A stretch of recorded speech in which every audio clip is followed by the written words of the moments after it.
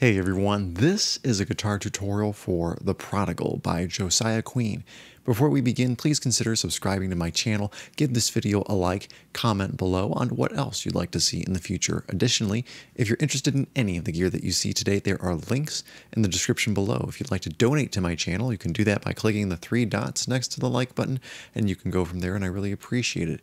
If you'd like to go down the rabbit hole of how I think, I wrote a book called How to Save Catholic Schools.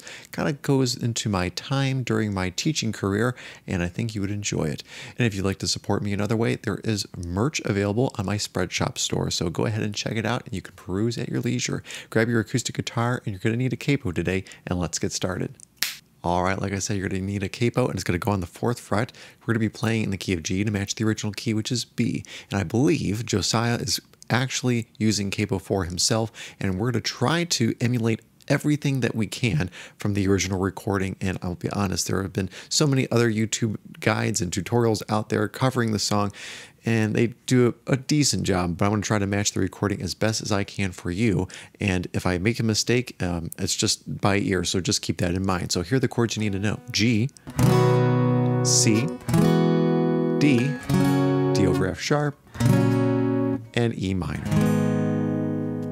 Now there's some variations of those chords as we go, but here is how I'm playing them mostly. To play G, I'm putting my middle finger down on the low E, 3rd fret, index finger A string, 2nd fret. Of course, this is all relative to the capo, so 1, 2, 3, 1, 2, and then ring finger and pinky on the B and high E strings of the 3rd fret, and this is how you play G. To play C, you just bump down the middle finger and the index finger, and you have yourself a C chord. You can do it the original way, the traditional way I should say, but that's up to you. To play the D over F sharp, which happens very often, you're going to put your index finger on the low E 2nd fret, middle finger 2nd fret on the G string, ring finger B string 3rd fret. This is D over F sharp. You might see me play a D with the C shape just bumped up 2 frets, and that's on the very, very end of the song, well, near the end I should say. So if you see me do it, it's only in one place. Also, there's a regular D chord here and there. We have the index finger on the G string 2nd fret, middle finger high E 2nd fret, ring finger B string 3rd fret. Just don't strum the low E or A strings. E minor, you can play it one of two ways. Index finger and middle finger go on the A and D strings of the 2nd fret. Ring finger and pinky go on the high E and B strings of the 3rd fret, and this is E minor. Now you can let go of those bottom strings for a darker sound, but I believe that most of the time he's putting those fingers down on the 3rd fret, bottom 2 strings. All right, so those are all the chords you're going to need to know. I'm going to be putting those chords on screen for you. I'll say them as we go along, and I'm going to break down that picking pattern and the strumming pattern that really makes the song what it is at the beginning. So bear with me. We're going to play through it, and then I'll go over the details right after. Stick with me. Here we go. 1, 2, 3, 4. E minor, D, G, C, G. Step down, E minor, D, G, C, G. E minor, D, G. E minor, D, G. E minor, D, G. E minor, D, G. E minor, D, G. G. I don't wanna lose my soul chasing after things that don't lead me D, C, G, D. E minor, C, G, D. E minor, D, G. D, E minor, C, D, G. Step down, E minor, D, G. E minor, D, G. E minor, D, G. E minor, D, G. I don't wanna lose my soul chasing after things that don't lead me D, C, G, D. E minor, C, G, D.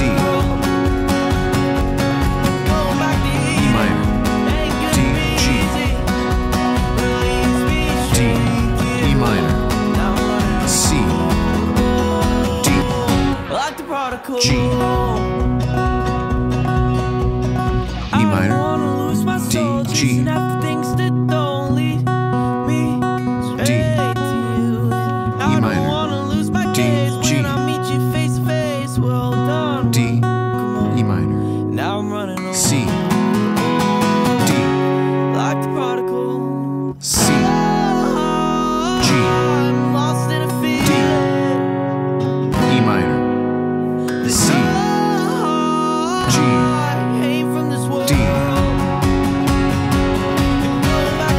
minor, D, G, D, E minor, C, D, C, G, D, C,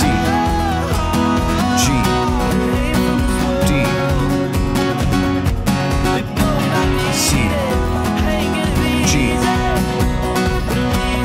G, D, E minor, C, D. Like the prodigal.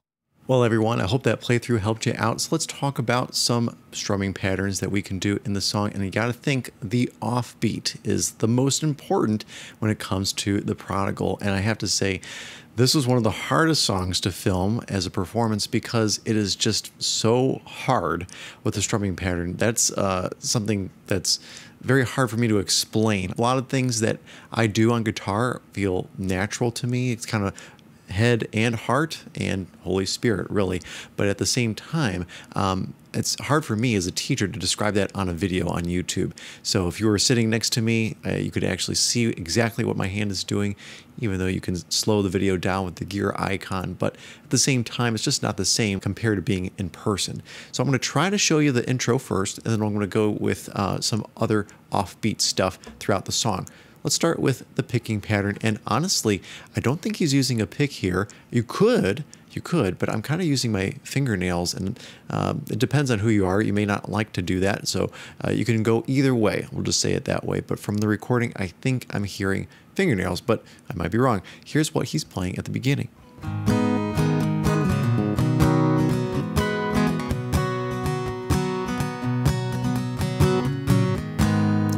And you got to think 1 and 2 and 3 and 4 and. That's kind of what you're accenting when you're strumming. Now you can do that with a pick. This is the same thing, just with a pick.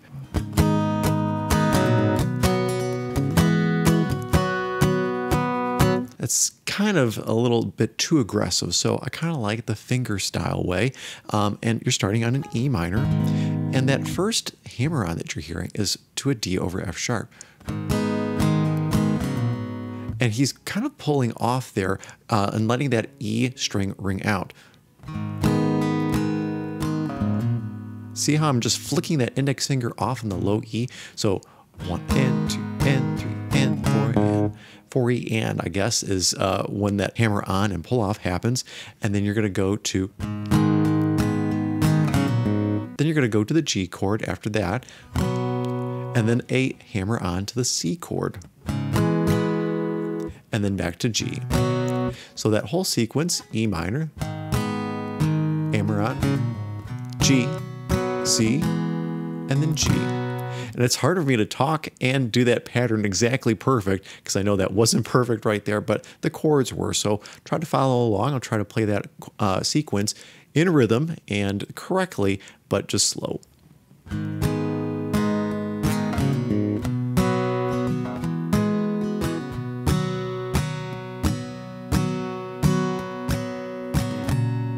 And of course, there's that D over F sharp right before you change into the next sequence, which is just a copy and paste of that pattern. So try to do that at that speed, and I think you'll be able to at the correct speed. And I'm not sure what the BPM is, but I'm sure it's pretty high because it's just fun to play. So here is what you would do for the beginning of the chorus. And this is so critical. You could talk about the other patterns throughout the song, but it's just that G chord that happens twice right before. And then the D chord. So it happens like 3 or 4 times to do G, da, da, da, da. And that's all you're going to do. Down, up, down, up, down, up, and then a D chord building into the chorus. And then you could do the same kind of pattern that you were doing with a pick for the chorus, at least when it comes to strumming. And here's what I did.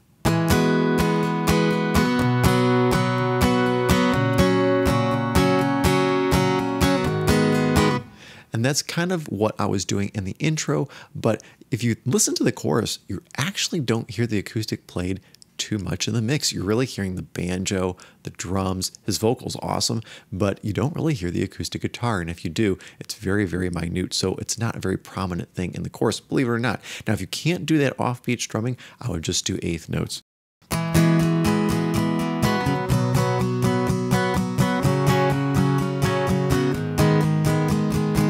But that sounds a little too vanilla. So if you can try to do that offbeat strumming, that would be awesome. And it's all up to you. You got to make sure you practice the song by yourself.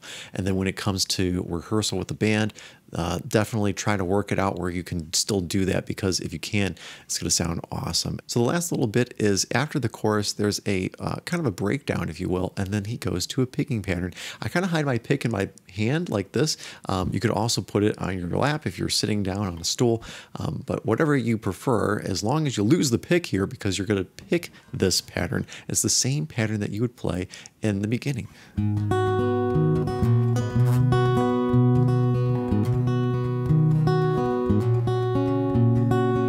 Now, it's not the same picking pattern, it's the same chord progression. So we have E minor, D over F sharp, and then G, and then D over F sharp.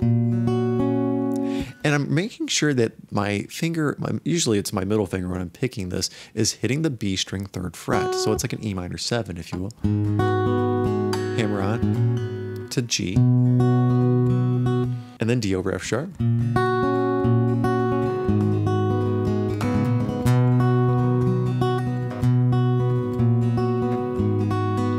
And then you have C, building up, D, and you only strum D once. It's very hard to do that because you're so used to for the G chord and you want to go to D again, but don't do that, just do D. And the hardest part about the song, to me, is waiting for this last chorus, and it's just acoustic, and it's just Josiah. C, and just hold those drums. But waiting for that, being patient, and not coming in too early and not coming in too late. Something to practice with a metronome for sure. Well, hopefully I was able to help you out with that song, you guys. Don't forget to subscribe to my channel, hit the like button, comment below on what else you'd like to see in the future. And I apologize once again, it's so much easier if you're right next to me and you can do this live. And I'm sorry, Zoom doesn't even cut that, or FaceTime doesn't even cut that. And no offense to YouTube, it doesn't either. But if you're in person with me, I can definitely teach you that a little bit better. So if you're in the Cleveland area, hey, I can help you out. If you'd like to donate to my channel, you can click the 3 dots next to the like button. You can go from there, and I really appreciate it. Check out my book called How to Save Catholic Schools. It's on Amazon right now. And of course, check out my spread shop. It's in the description, linked for you for your perusal. Thanks so much for watching, guys. Have a great week. God bless.